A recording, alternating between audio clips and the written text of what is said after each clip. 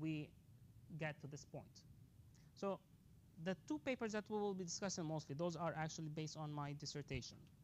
One of them is about control risk assessments. Who knows what control risk assessments are? Yes. Yeah? Fine with guesses. Assessing what's the likelihood that the controls are going to work. Okay, yeah. So control risk assessments, they are basically surveys, questionnaires more or less, where they check how each process and sub-process is. And after SOX, it's not only the management who is supposed to identify those.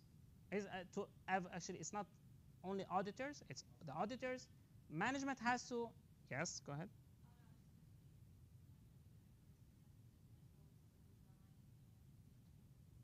Yes.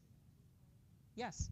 So basically, you have to assess the internal control system as a whole. This is as external auditor. And you also need to report on the assessment, on the management assessment.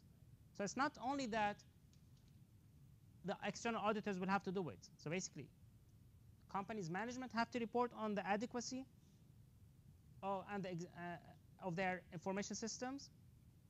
External auditors are also supposed to report on the adequacy as well as the management's assessment. So this is why it is kind of it is important to know how this system will work. Is it efficient or not? Is it going to actually prevent certain transactions from happening? Now,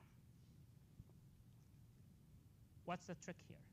Once again, you have all those locations. This is a project with Procter & Gamble, and they have hundreds and thousands of control risk assessments per year. Not hundreds of thousands, hundreds and thousands, just so that you wouldn't get it. But still, to follow up with each one of them, the guy with whom we were, the head of the internal audit department at Procter & Gamble, he's straightforward, told us that they cannot do that. They can actually just look at like 5 or 10 or 20 maximum, 20 tops. At that point, so we know that external auditors, according basically auditing standard number 5, encourages external auditors to take the work of internal auditors into consideration, and they have to also, and SOX requires management to, external auditors to look at the assessment or to evaluate the assessment of the management to control to the internal control system. But if you can only look at 20, what about the remaining cases? You're still taking a sample. And what did we say about sampling? We don't like it. Do we? No, come on, say it. Do you guys like sampling? Yes or no?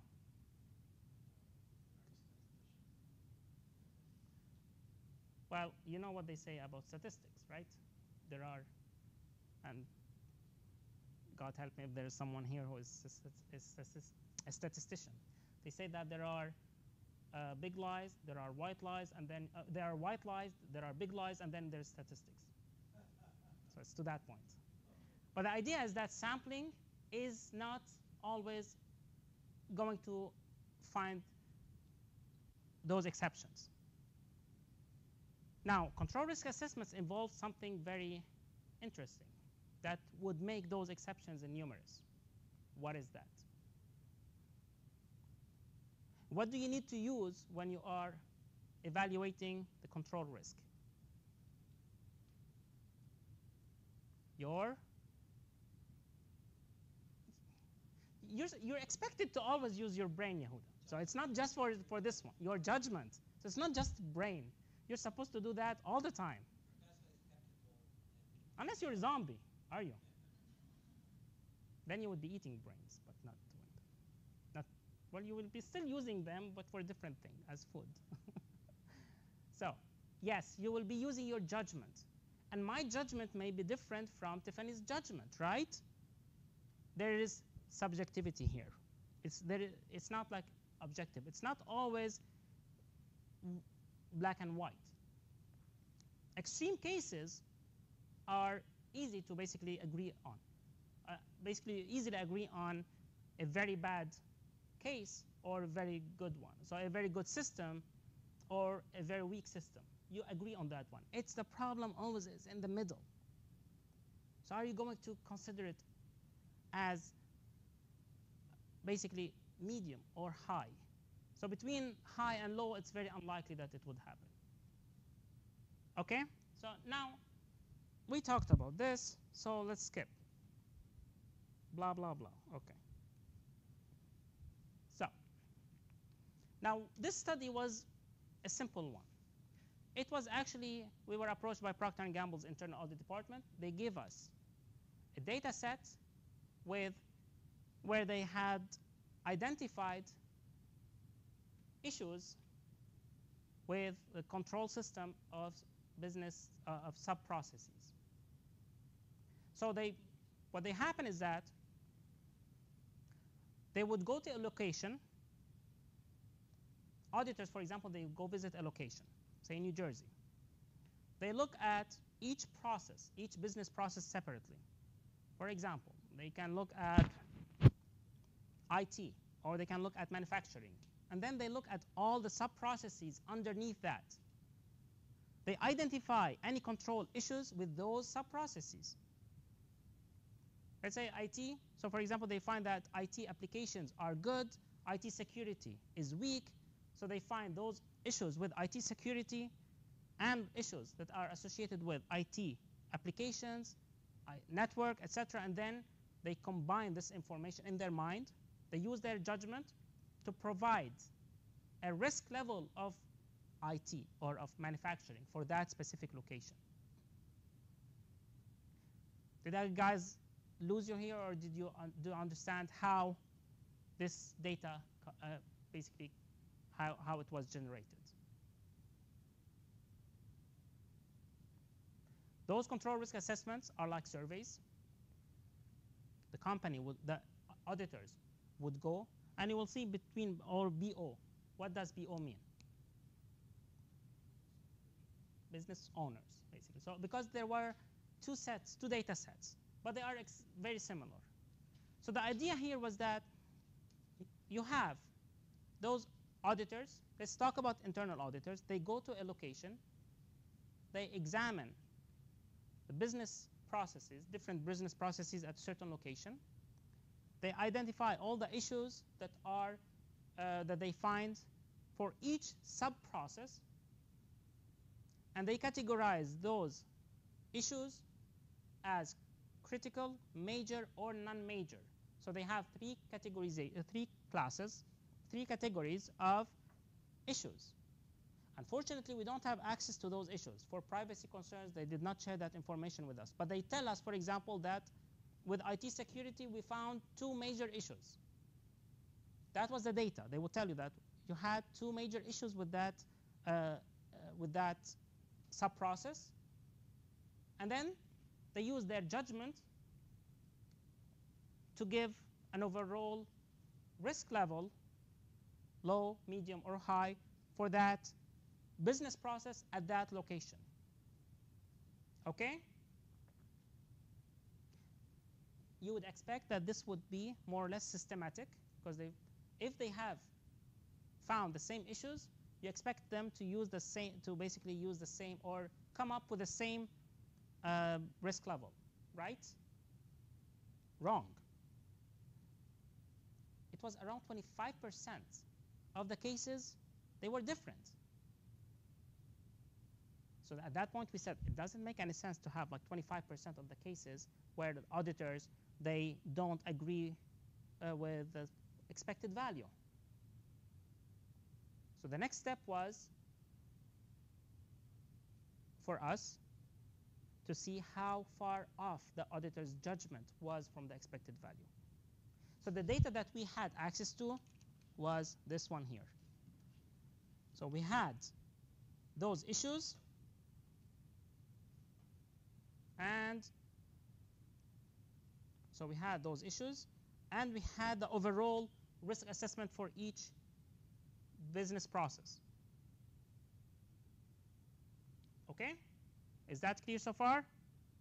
We had that information, so we were able to use ordered logistic regression to basically come up with an expected value. Now, this is the breakdown of the data. Control risk assessment, it means this is done by internal auditors. Control risk self-assessment, it is done by business owners. So you have here the control risk self-assessment. Those are the same kind of surveys that are used by the business owners, by management of that location, to evaluate their own controls and to see how they are doing. Yes? Oh, those are audit plans.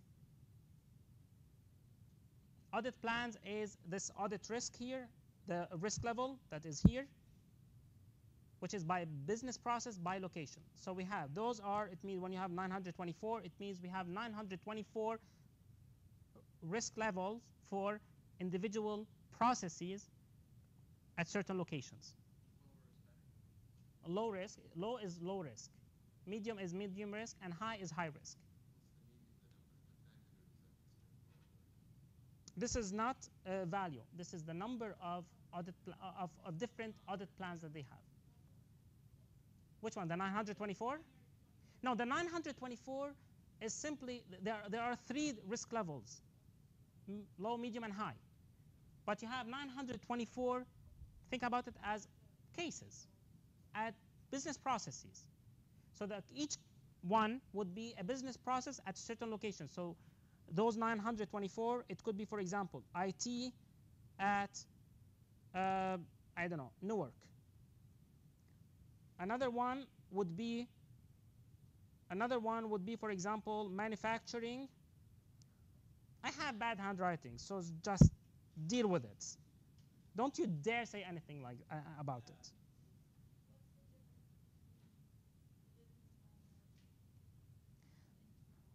Internal auditor is the internal audit department. They are using the same questionnaire, but one of them is done by internal auditors. The other one is self-evaluation by the There's a whole list of control checks. We are not privy to that.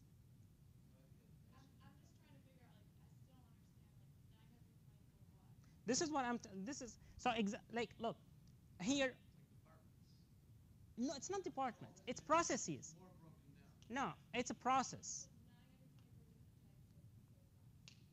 of business processes. 900, but of business process with controls. So where they looked at the controls related to their sub processes. So this is 924, looking at, and each one would be, let's say, not like manufacturing, etc. So it would be manufacturing in New Brunswick. So if they have a manufacturing plant, it would be manufacturing in New Brunswick. It could be another one would be basically IT in Newark.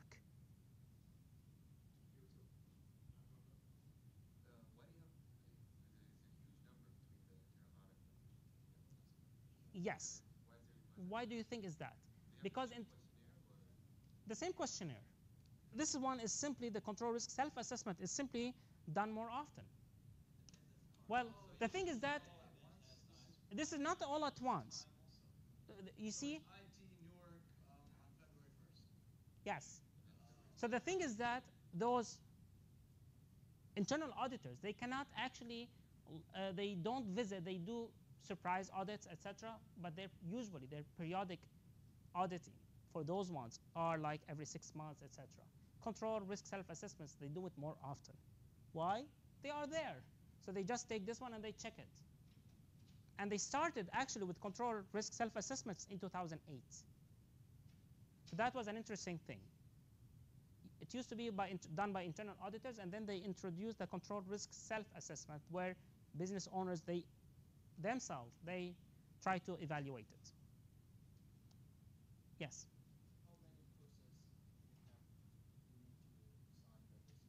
How many persons? It depends on each location. How many process? What do you mean? Because you need to sign the risk level before you compare the logistic regression result with They are all assigned. Those are all assigned ones. I mean, how many do they need to sign? If it's too many, it's like the manual work is too much for them to sign. No, those are done. Those have already happened, and they already. This is one of the advantages of this data set is that we have the outcome. We know what the risk level that was assigned by the auditors is. What we're trying to do is to look at it collectively. What are the auditors in general? So, for example, let's take a case where the sub-processes of a certain process. So, business process 1 had 2 major issues with their sub-processes. Remember that the business process, the risk level, looks at all the sub-processes and all the issues associated with that with these sub-processes. So let's look here at IT. They had 2 major issues with security and 1 non-major issue with applications. Okay? And auditors, oh, it moved. And the auditors at this point gave this process a medium risk. Called it medium risk. Now, they also have found in another case, another auditor looked at a situation where they had 2 major issues and one non-major issue. You would expect to also have that business process to have a medium risk, right? At that point, the auditor made it or assigned a high risk. Why?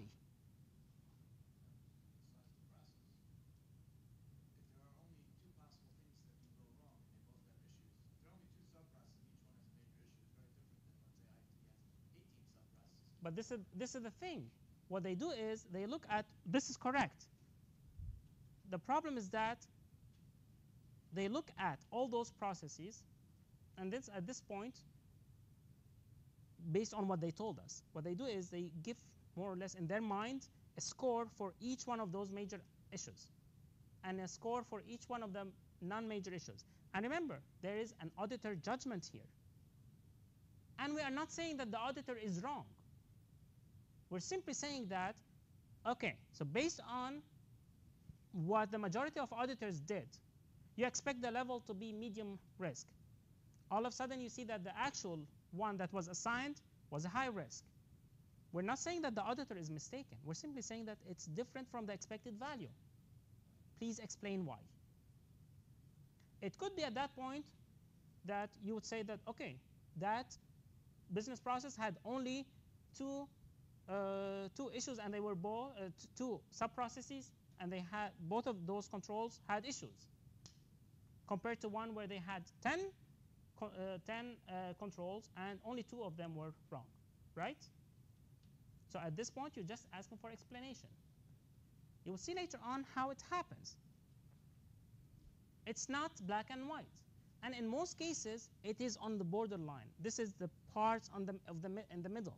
So it's not the high risk and the low risk. It's between medium risk and high risk, and between medium risk and low risk. This is the gray area. This is where you're not sure. So most of the time, whenever you have a critical issue, that's automatically high risk. If you only have a non-major issue, that's automatically a low risk. Okay, we had 3 cases actually where we had 0 issues. 0 issues. What do you expect the risk level to be? Low. Basically, they didn't find any issue with that business process. Well, it was actually high risk. So we asked them, what were these? Why were these high risk? The auditors did not know. They had to investigate it. They went back and they investigated it. And what did they find out? Those were fraud issues. They were connected to a fraud case. As a result, the fraud division, Procter & Gamble, removed all the information because they were investigating it. So they actually removed all traces of it. And we had no information that this was like that. Let's say that you are the external auditor, and you are evaluating, you are reporting on the management's assessment of control risk. Wouldn't you want to know that there was a certain 3 cases where there were issues? Whether they investigated them or not, this is a totally different thing, but they were issues. Don't you want to know this? Wouldn't you want to know this information? If you were simply sampling, you were most likely, you would have missed this information. You wouldn't have found that there were 3 cases of fraud. This is what we're simply saying. Do you guys get this data set, or now, for now, let's move on. We'll see in a second. So we use ordered logistic regression. It simply says this ordered logistic regression is a probabilistic model. I don't expect you to understand exactly, and this is not my point. I don't care if you understand exactly how it's happened. The big idea here is that this approach allows us to actually find the predicted probability of each case. So each one of these, you can look at it and see what the probability of this case being high risk, the probability of that case being medium risk or low risk, based on the underlying issues that were identified. So let's say, again, based on the 2 major issues and 1 non-major issue, what is the predicted probability of this business process being low risk, medium risk, or high risk? So it doesn't give you just a class. It gives you the predicted probability for each one of them. And why do we want to do that? Because this would allow us to see how far off the auditor's judgment was from the expected value. So in many cases, you would see that it was very close. At that point, although it is an exception, but you, as head of internal department or as external auditor who's trying to look or evaluate the work of the other departments, you can simply ignore it. Because you see that, okay, so it was very close to the expected value. It's still different, but it's okay. You will see now what I mean by that. Do you have a question? Yeah, just about the model itself. Whenever you have a major issue or a minor issue, does it distinguish between the issues themselves? How, like the weight of each issue? Well, this is the thing. The only weight between the issues that you know is that whether they are critical, major, or non-major. You don't have any additional information. They don't give us. So we try to get the actual issues to see the severity, and at that point to look at, for example, like what Yehuda said, to look actually how many processes, how many controls are there for each process. We don't have this information. So we're doing whatever we have, and we're trying to see, okay, basically what we know is that the auditor's judgment of the risk level of each process is a function of the underlying issues that they have discovered, right? Isn't it okay to assume that? That why are they saying that this business process is medium risk or high risk? It is because they identified certain issues related to the sub-processes of that process in that location. So this is the assumption that it is a function of those issues that they have identified. Yes?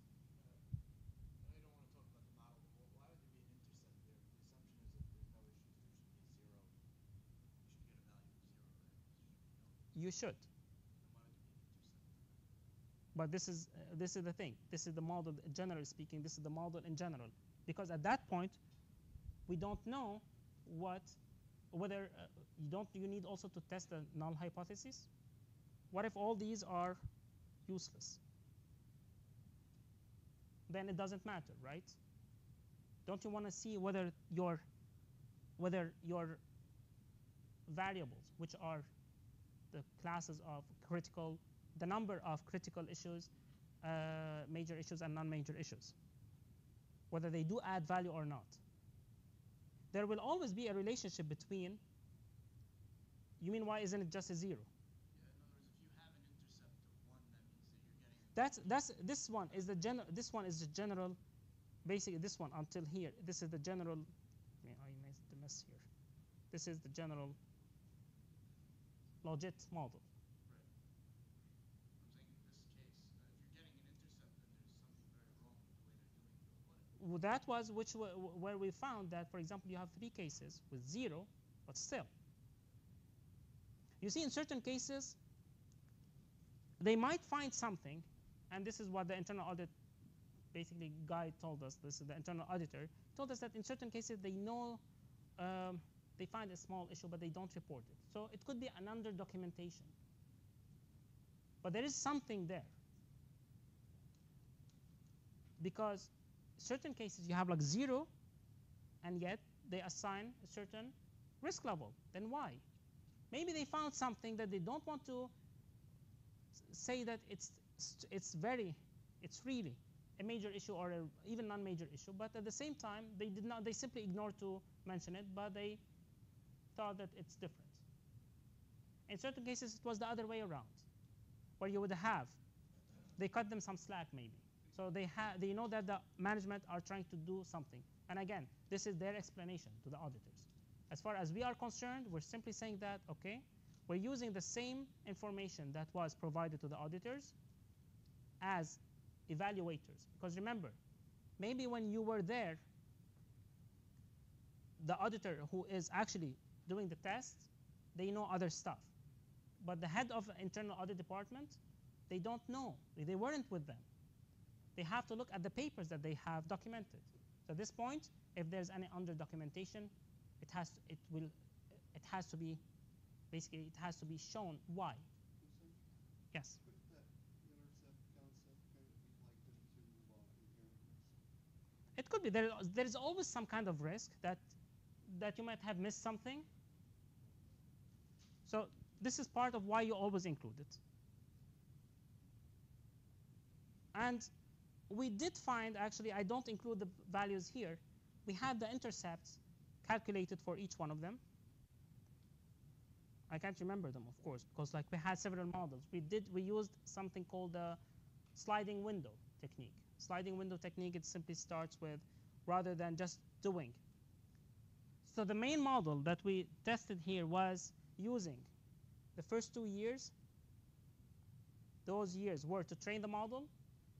We use this as historic data. And then the testing data, we use this one here.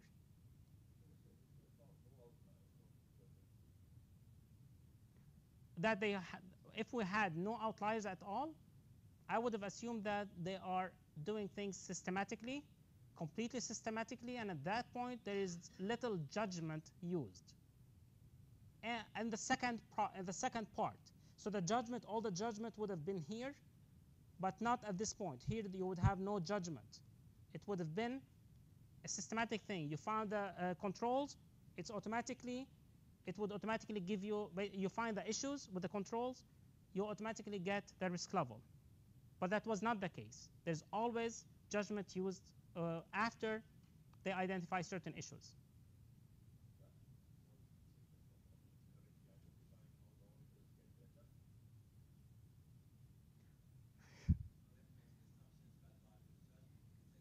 At that point, if my model has captured everything that they have, then yeah, it could.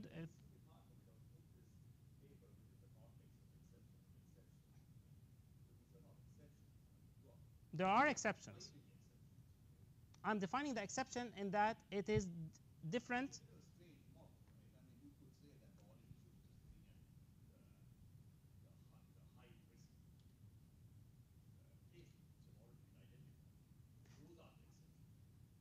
The exceptions at that point the exception at that point would be any case that does not, that the probability of being, let's say, high risk,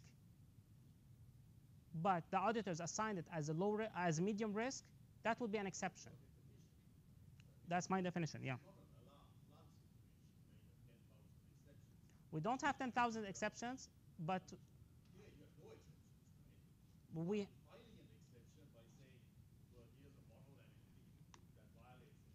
Why? We did find a lot of cases where there was basically like zero issues, and still you would have high risk. No, based on them. They said that they didn't.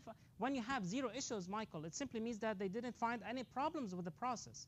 Then why is it high risk? They didn't find any issues with. No, it's not my prediction.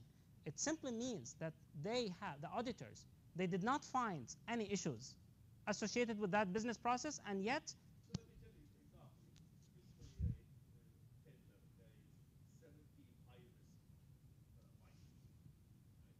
Okay. Oops.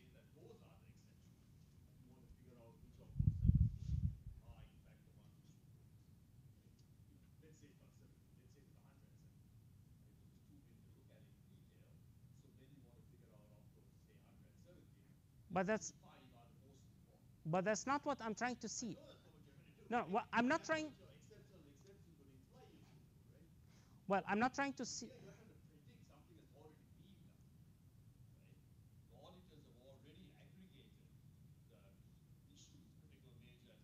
Yes. Yes, but it doesn't. It's not always systematic. But it's not always systematic. That's the point.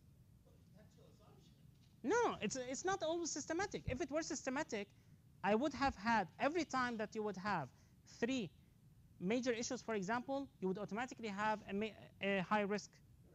But that's not the case. This is, yes, this is another layer of check. What?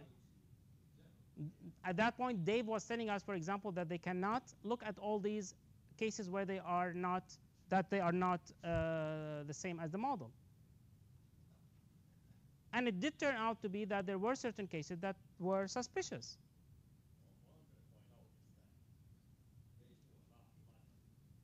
When you have, according to them, when you have like 25% of 10,000s, which was the case, 25% of 10,000 that are different, although not all of them are.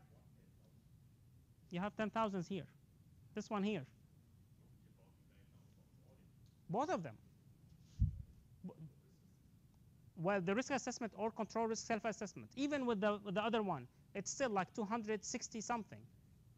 So if you talk about 250 cases where the auditor's judgment was not according to the expected value of my model, yeah, I know that it's of my model, but still, so it simply means that it's not systematic. If it were systematic, you would have the same all the time. You would have captured all of them. But at that point, you did not. Yes? The objective of this project that you worked on before, is it just to double check that the auditors are actually following like a certain, like if they have like the way you said, if they have too high risk, that automatically. Basically, is that your objective? Yeah, basically the objective here was that to see if the auditor's judgment, if they systematically assigned risk levels based on identified issues. Did they do it systematically, or did they use their judgment? Okay. And if they use their judgment, this is a tool to evaluate that judgment. Okay, so you see there's consistency in their judgment or not? If there was a consistency all the time, that means they would have had the same thing. Okay, yeah. Now, I don't know, maybe if I give you an example to make it clearer. So, and at this point, you have, this is an actual record. That record,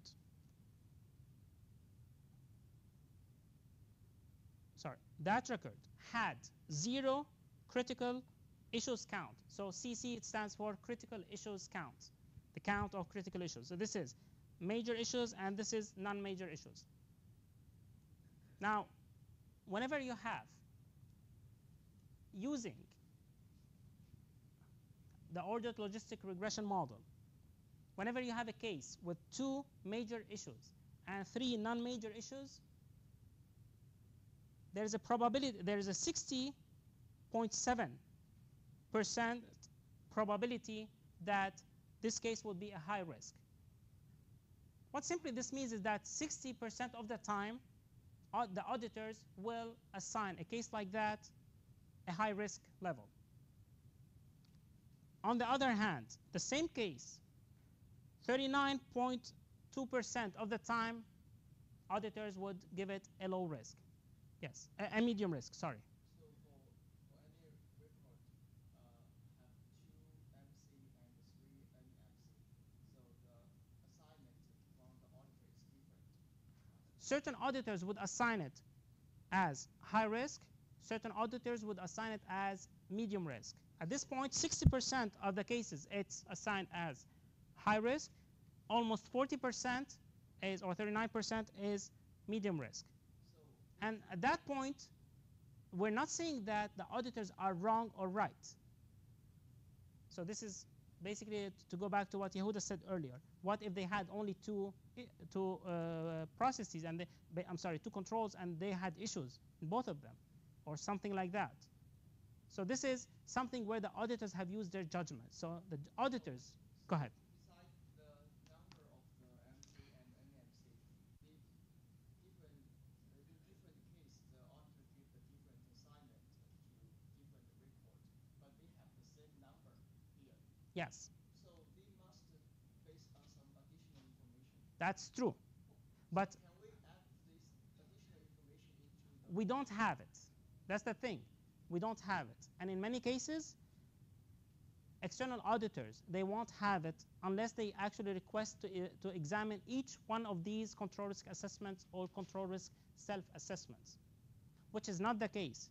They cannot evaluate. So the best way would be to actually ask them for each one of these cases and to look at it. But they cannot do that. It's not possible. So the auditor, when the auditor do the decision, they have more information than the regression model. Yes, definitely.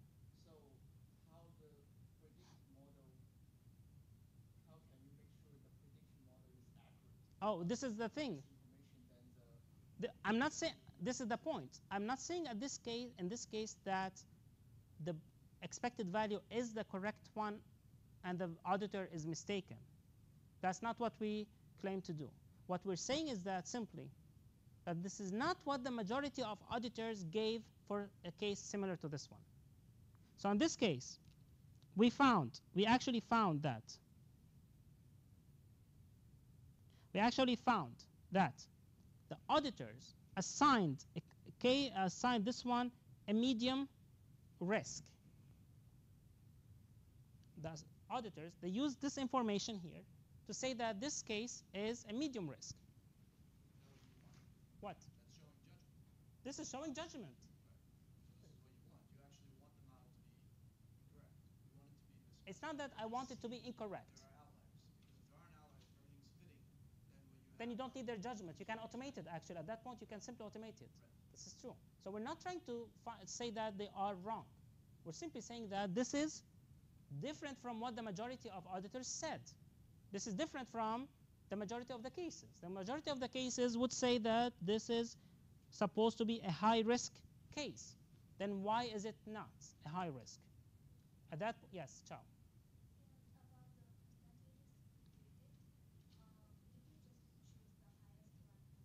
Yeah, I'm going to, yes. So basically, in this case, the predicted value, it simply says that this is where it is the highest likelihood that it would be given.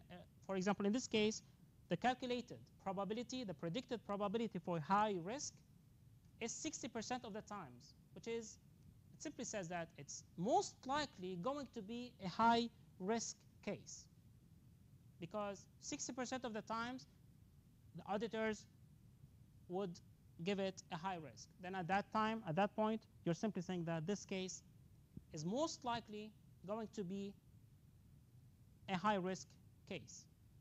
Again, it does not mean that there is something that the auditors made a mistake. It could be that the auditors, they saw that the management were actually implementing something to fix that issue already, or they have started already, or that they have basically they are aware of the situation and they're trying to fix it. Maybe they cut them some slack and they gave them a medium risk. Or maybe that case had, I don't know, it had, for example, for that business process, had like 20 controls. At that point, 2 of them, it's fine. It's not an issue. Compared to, for example, one that where they only had 3 or 4. Yes. Which one?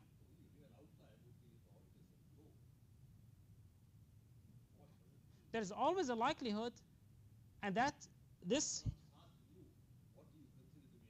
Well, this is why what I did. I had to think about it as levels of outliers. We had extreme outliers. Those are the ones that jump 2 stages. So basically, they are either assigned a high risk and the predicted value was low risk, like those 3 fraud cases, or they were medium, or they were low risk and they were assigned a high risk. So it's the other way around. So basically, those are the cases where we consider them as extreme outliers. In this particular example, you're simply saying that, I mean, it's 0.00086, which is to me it's like 0.86%.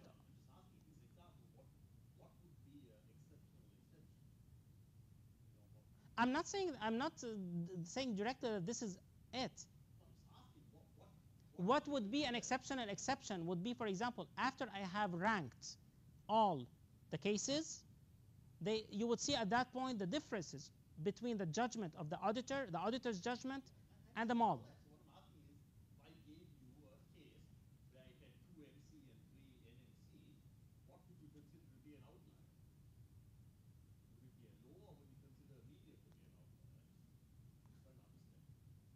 This one, again, it depends on the remaining ones. It's a relative number. It's not a threshold. It's relative to all the cases that you have. So again, for example, you look at the second record, and you calculate those ratios. You see how far off the auditor's judgment was. Then you compare the 2 of them. Here, I'm not saying that this one is right and this one is wrong, or vice versa. I'm simply saying that here, the difference is like 21.5%. Here, it's like 5.7%.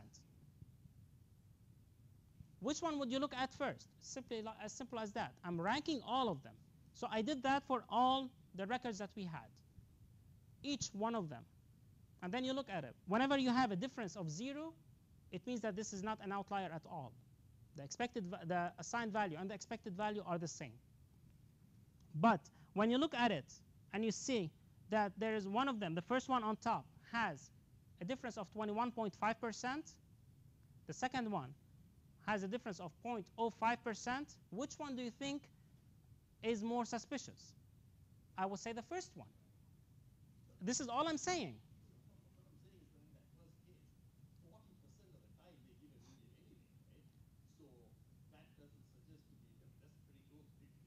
No, it's not. The second one is close. I agree with you, but the second one is closer. So this is the point. Which one is closer? Let's say that you had the means to investigate one of those 2 cases. Which one would you look at? The one where it was 40 to 60, or the one where it was 53 to 47? Oh, we had those. We had some of them that were. Oh yeah, but let's say that you. No, it's not necessarily. Not necessarily. It could be under documentation. Not necessarily. It could be under documentation at this point.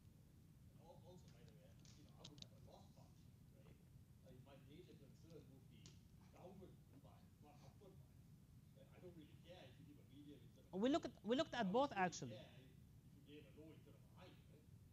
No, we looked at both. We didn't give it any loss. I don't know. We didn't give it any loss function at this point. We're simply saying that provide an explanation of why you chose the lower percentage and not the higher percentage.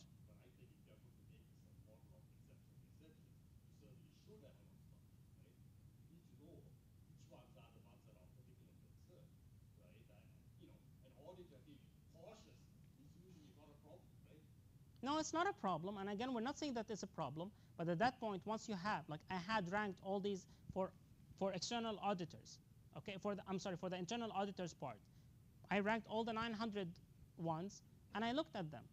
Many of them, even the ones that are. You keep saying there is no problem, right? But you can't really say that, because if you're doing the model of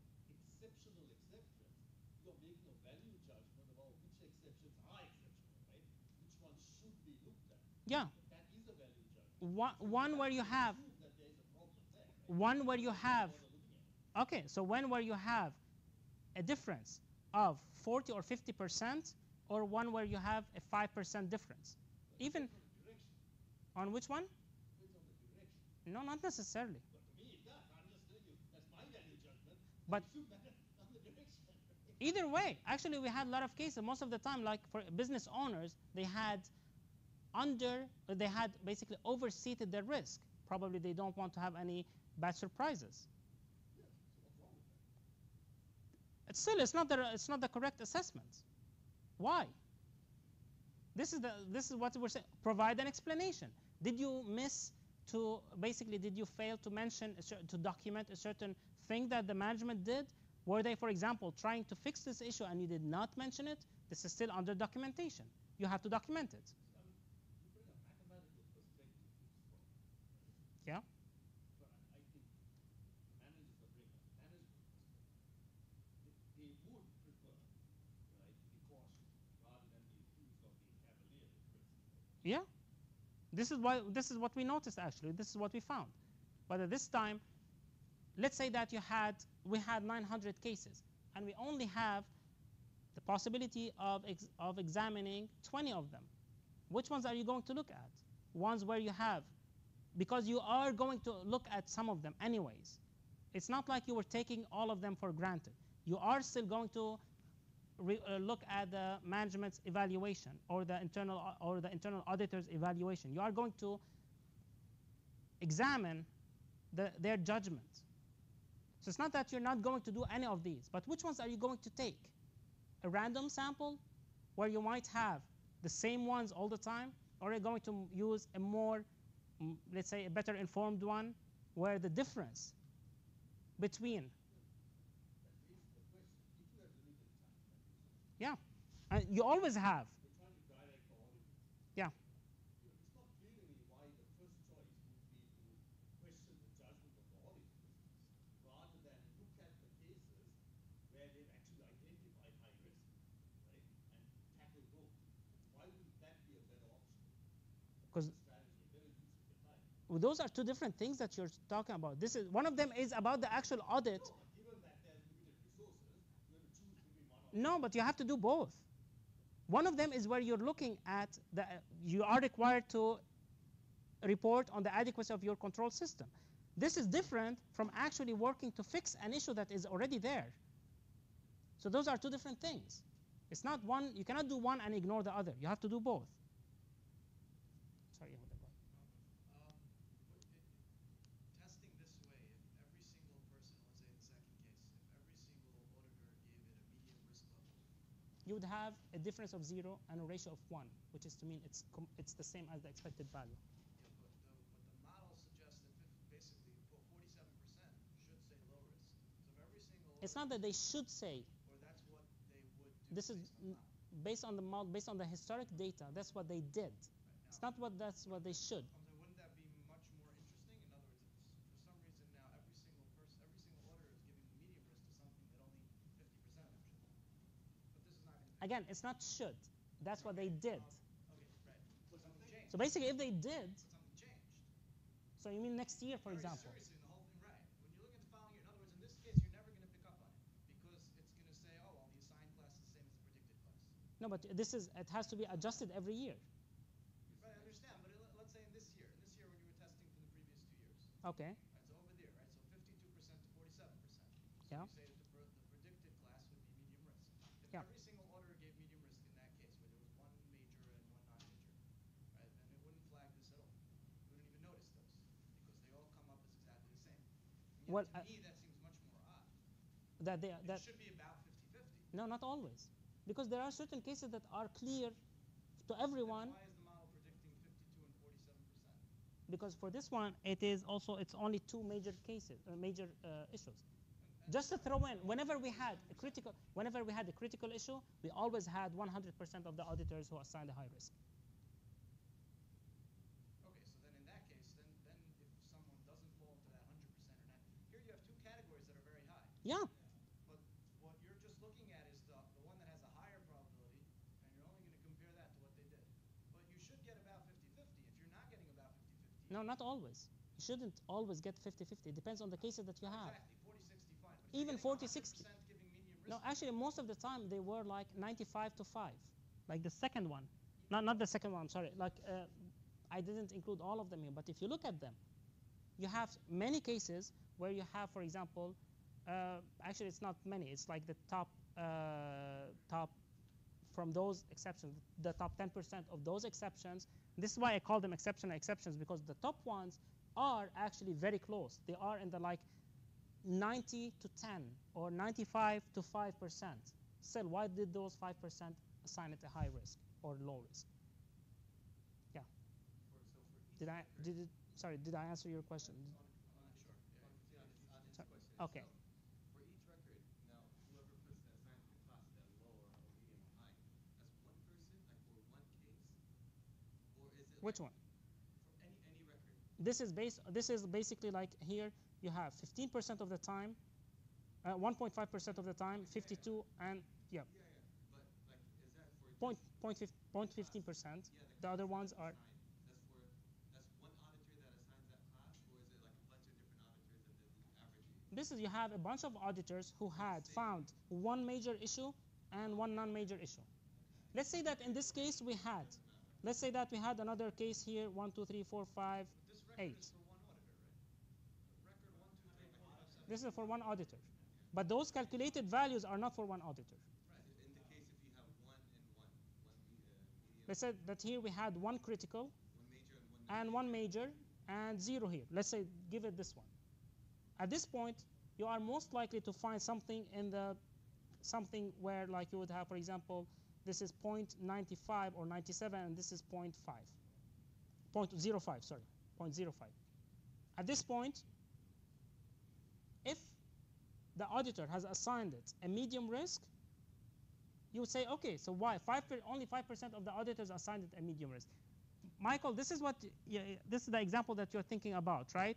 Where you have 95% compared to 5%. That would be more of an exceptional exception, right?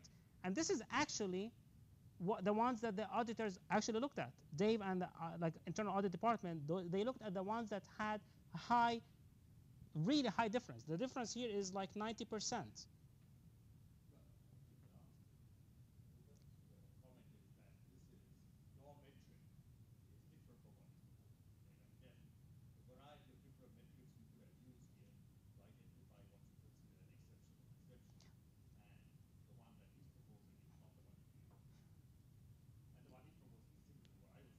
But that would also require that you would know more about the issues, right? No, you should look at the proportion. In other words, look at. I don't have the proportion. That's the thing. You have all the records. You have every single audit. But look at the ones and see if it falls somewhere in the range of 52 and 47%. This is what I did here. 90 and 10. This is what I did here. No, you're looking at I looked at all. case, and you're going to look at the people who picked low risk No. individually. I looked at all the cases that had 1 and 1. And at that point, we have 52% of them or 53% of those people who had, who audited 1 and 1, and 53% of them, they said that this is a medium risk. What are those numbers in the columns? I assume these were calculated from the model. Yes. So these are not the actual results. No, those are not the actual. This record is from one auditor. So you're saying you. But those are based on. Those numbers are based on the answers of all. Previous year's models. Yes. Can you have another? No, actually, not just I had fitted model and a predictive model. The fitted model I included the same year as well. Can you have another record with 1 and 1, the same thing? Yeah, we had 1 and 1, and it was, for example, a medium risk. So you can have another 1 and 1. Oh yeah. Yes. So we did have cases where we have 1 and 1. Now let's say they were all medium. You're not going to look at any of those records. What if they are all medium? That seems much more odd. Why? Because your model is predicting 52% mediums, and you're getting 100%. No, but my model has predicted 53% because the auditors in the previous years or auditors in that year. Say you got 100 instances in the third year, or 2, 3,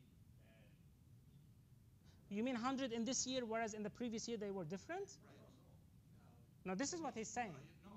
in your test period, you have 100 Okay. right? Then your difference will be 0, right? Yeah. But the fact that there's 100 instances of H, none of M, would suggest that your underlying model was wrong, right? Or had changed in some fashion. Why? Because according to your model, in the prior data, 40% of those 100 should have been a mean, right? So that's something you're not capturing, and that's fine. I mean, fuck it. Oh, I see what you mean. You mean if this is for the predictive model, this is when I'm using previous years, and what if this year has changed? And we did see actually an improvement in the predictive power of the not of the model, of the business owners. It seems that they learned with time how to use the tool better. So they had started to have a better risk assessment. So you started to have less and less differences. But you still had like 25% of the time where you have differences, even with the fitted model. The fitted model is where I used the 3 years to train the model, the 3 years to test the model. You still had. So basically that was a detective way. So even if you look at it from a detective perspective, just to try and detect those differences, we still had all these. You have to have differences. Even when we had certain cases where it was the same all the time. If you have, for example, 0, 0, 0, you expect it to be all the time as low risk. But in reality, if you look at this table, they were not. So those are the numbers that were actually found. And this is, if you want to look at this, this is the fitted model. And fitted, it means I used all the data. So even if someone has changed, even if the people changed during that year, well, I'm using the same data. Hussein, don't you think that a real important missing variable here is the business process itself? Yeah. Is what you're What showing here. So look at any combination of issues. And you're saying that affects Definitely. every business process the same way. But Definitely, it's not the same. And this is to go back to his point that what about each process, how many controls they have? And I totally agree with you, but I don't have this information. how critical the business process is to the Unfortunately, we don't have this information.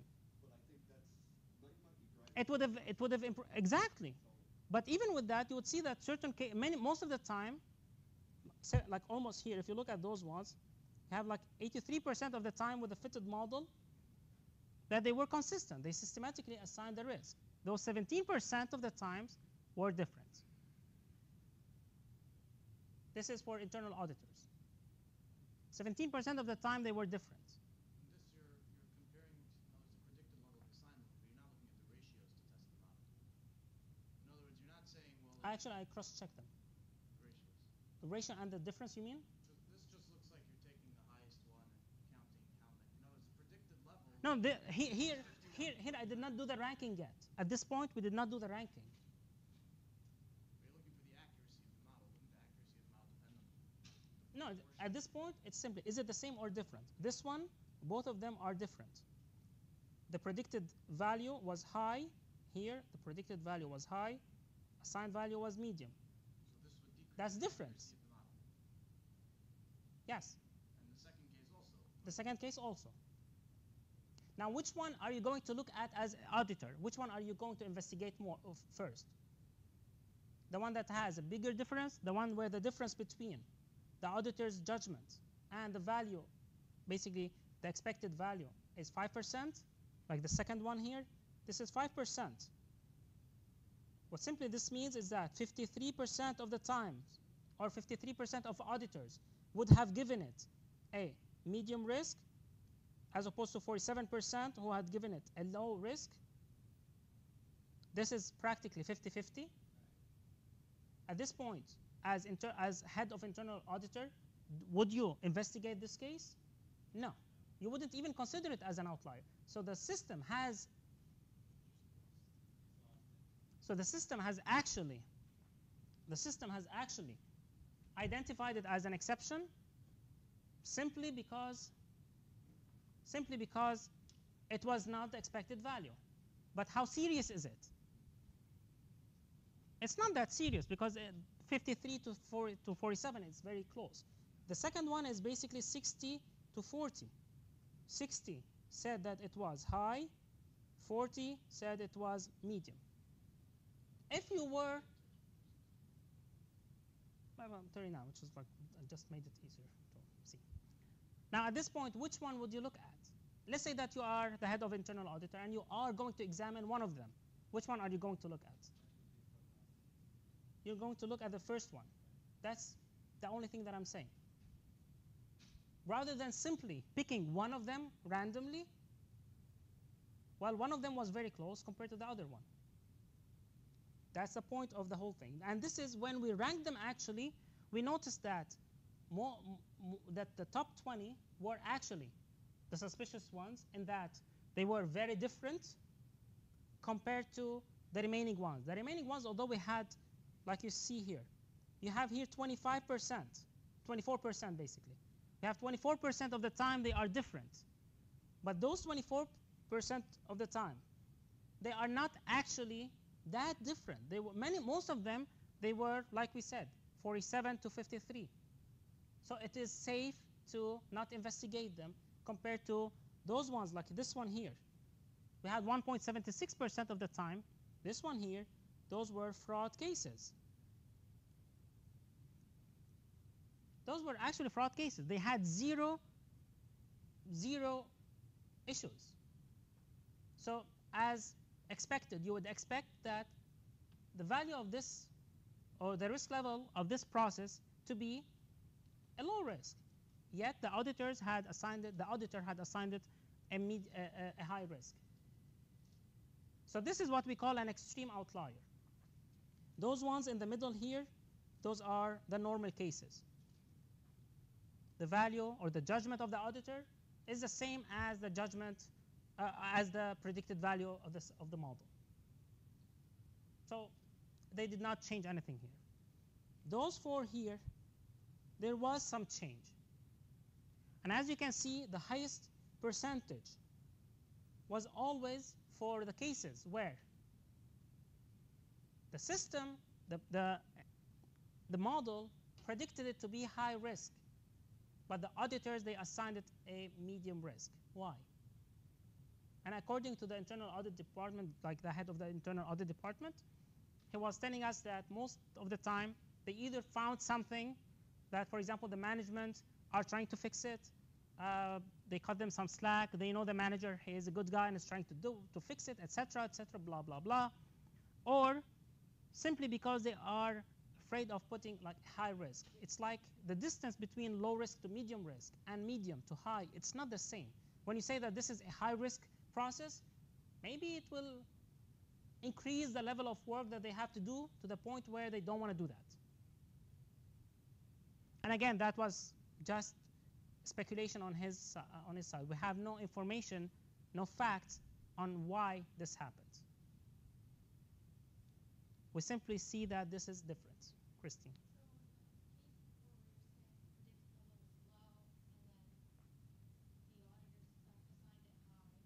This one here, you. This one here? Yeah. Yeah. Yeah. That they use their judgment correctly. All we're saying here is that at this point, you're not saying that the auditor is that the expected value is better than the auditor. Actually, we're saying the different. We're saying differently. What we're saying is that the auditor's judgment is of higher quality, but what happens is that at this point, you might want to ask for explanation. Why do you have this case here? Whether you are the head of internal audit department and you see that your auditor assigned a high risk to a case where they officially found no issues, or whether you are an external auditor and you're trying to look at how the company is assessing or evaluating their internal controls, at this point you need to see, why did you do this? Just ask for explanation, and this is all we're saying. We're not saying that this is actually, the model is supposed to replace the auditor's judgment. We're simply saying this model, which was built based on the auditor's judgment, it would show what the majority of the auditors would say. It's simply here if we say, for example, how many of you believe that it's time to take a break? If one of us say that, no, we don't want to take a break, and the remaining people want to take a break, then at this point, we're simply asking them, why don't you want to take a break? And this person might tell us that, for example, I want to go back home early. So they might have an explanation. We're simply saying that this is different. It doesn't mean that one is better than the other. That's not the claim, and we don't claim to do that. It's not that this is accuracy at this point. It doesn't really mean that this is the only correct one. Yes?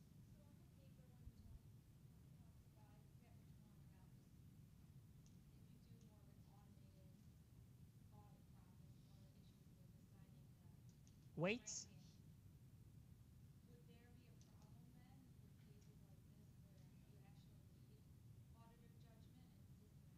Feedback is always required to improve and fine-tune the model. And I think you'll talk about the next paper, which we'll discuss. Do you guys want to have a break? Okay. Unanimously. Okay.